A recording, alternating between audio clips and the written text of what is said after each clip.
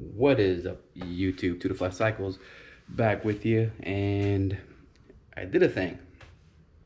So typically, actually, I'm a mountain biker for the most part. Never ridden road, never ridden gravel, but I decided to give road slash gravel a shot. And so what I actually went and bought was the Salsa Warbird. All right. It's the Apex one, so the bottom line, so to speak, as far as the components are concerned, but I don't know any different because, again, it's my first time riding these things.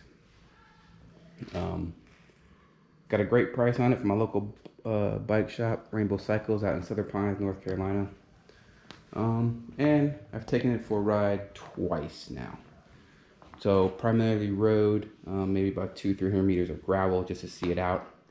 I'm still not 100% comfortable on these type of tires on gravel. Not because I don't think the bike could take it, but because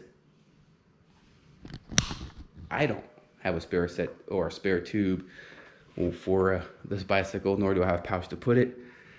So there's that. I'm a little hesitant to take it on straight up gravel, but from what I did take it on, it handled it pretty good. Again, so I've officially rode a road bike 3 times in my life, 2 on the Salsa Warbird, and I would say I'm impressed. I mean, coming from a mountain bike, obviously it feels like I could pedal this thing forever. It's light,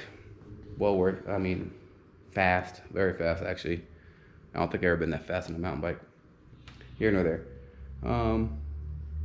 Initial impressions.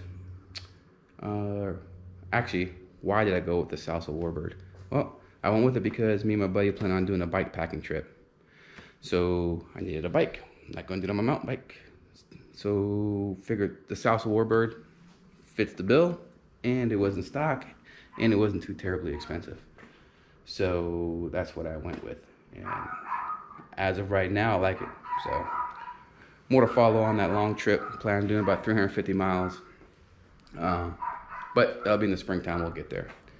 So basically, I'll do a set of videos of me getting used to riding this bike, start doing the upgrades, because nothing stays stock. Just posting on my trials and errors of riding a gravel bike. First one I will say is always check pressure before you go ride a bike. All right, till next time. See you.